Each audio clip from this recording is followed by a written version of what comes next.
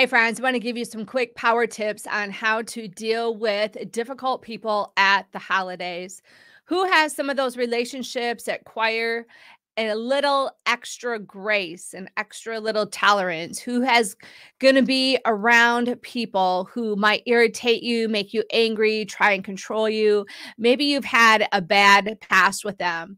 Let's be honest, the holidays are full of friends and families that we have to get together with that we don't always want to. Sometimes we just have to be with them. So, how do you go through the holidays with peace? How do you root out mental triggers to release peace? And how do you tolerate people that seem kind of intolerable? Well, as Christians, we can do this. And I want to encourage you right now, before I get into this brief teaching, to pre-order my book, Mind Battles, Root Out Mental Triggers to Release Peace.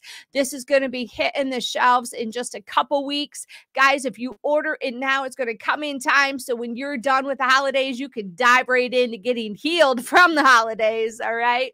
But how do we deal with those people that are irritating, that we got to be around, that we really don't have a strong, tight relationship? One, remember, you're fighting a principality, a demon, not the person. Love the person, dislike the principality. Separate the person who you love, who you used to be in a good relationship with, who you know is a good person, from the principality that's operating through them. Two, set boundaries. You're allowed to have boundaries. You're called to be a peacemaker, but not a doormat. It is okay to have good, healthy boundaries. It's okay to say no. It's okay to remove yourself from a situation. And it's okay to just say, you know what? It's not going to be emotionally, spiritually healthy for me to go to this gathering, this holiday party, this family event. You can put up some good, healthy perimeters. All right. And so, yes, guard your heart. Three, close your mouth. Don't speak everything you're feeling. Okay. Don't sit there and argue with people. Don't disagree. Don't get into a debate about things. When you do that, again, you're wrestling with a demon. Their demon is just going to arise within them and it's going to fight back at you, even if you're being nice. And so just be silent, be discerning, be slow to speak. Ask the Holy Spirit, can I say this? And if the Holy Spirit says, shut up, don't say that, don't release that, then don't, guys. Okay, we don't want to do that. Four, be in prayer. Pray on the way to that gathering. Worship on the way to that gathering. Get so filled up with the Holy Ghost that you bust their demons right out, that their demons just manifest out and they get delivered, not in a fight with you, but they get delivered because you have so much Holy Spirit in you. Yes, that's possible. I have physically seen it happen. I came back one time from 4 days of just praying, worshiping, being in the glory of God, and all of a sudden someone's demons just started manifesting out for like 2 hours. Now, I'm not saying that that's what you want to happen at your Christmas party, but I'm saying, guys, get so full of the glory of God that their demons are uncomfortable in your presence. You don't have to be uncomfortable in their presence. All right. Pray and worship.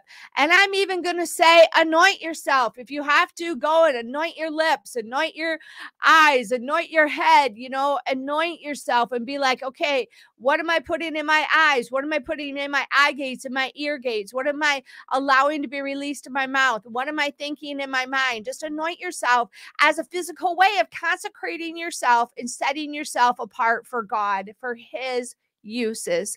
Friends, unfortunately, we have to be around difficult people. Why? Because we're the light.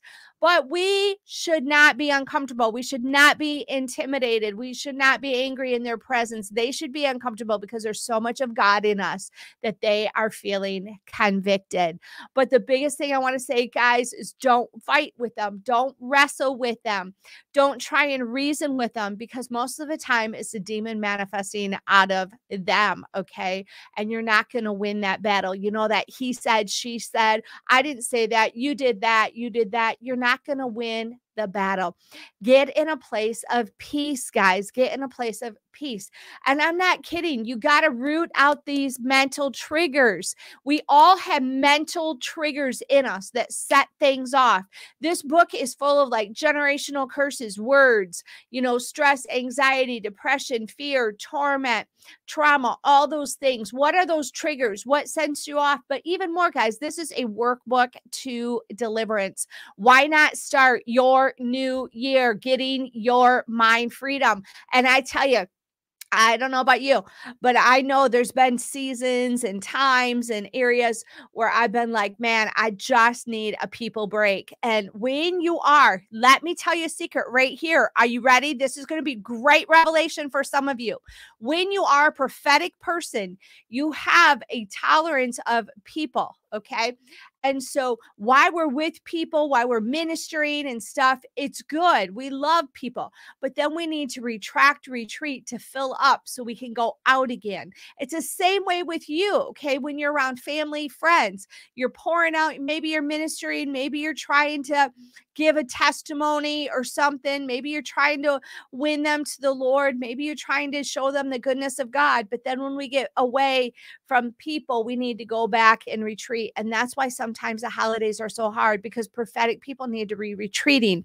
And when you have this gathering and this function and this party and this event, you can't go back and retreat, and you get people overload. It's because our prophetic brain can only process so much information at a time. And then we need to go and refill and be with the Father.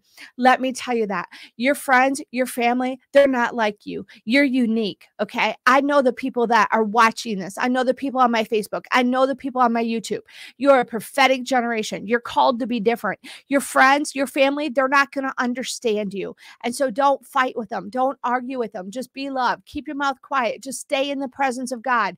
Get so filled up on the presence of God that they can't touch your emotions. Amen. Come on. Someone give me a shout out. Say amen. Hallelujah. Kathy, I needed this. Type something in the chat.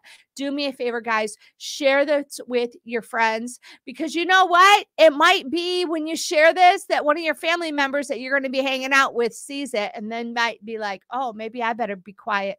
Maybe I better shut my mouth. And then you're not going to get retribution from the enemy because they shut their mouth. But guys, I cannot encourage you enough.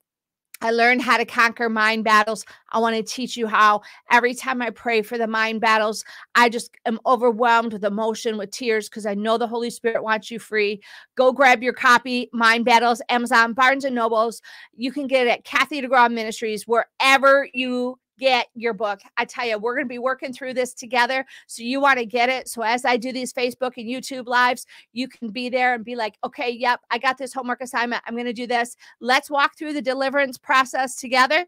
And your first test is going to be guarding your mind this week as you spend time with your fam and friends. Guys, I love you so much. Have a great night. God bless you.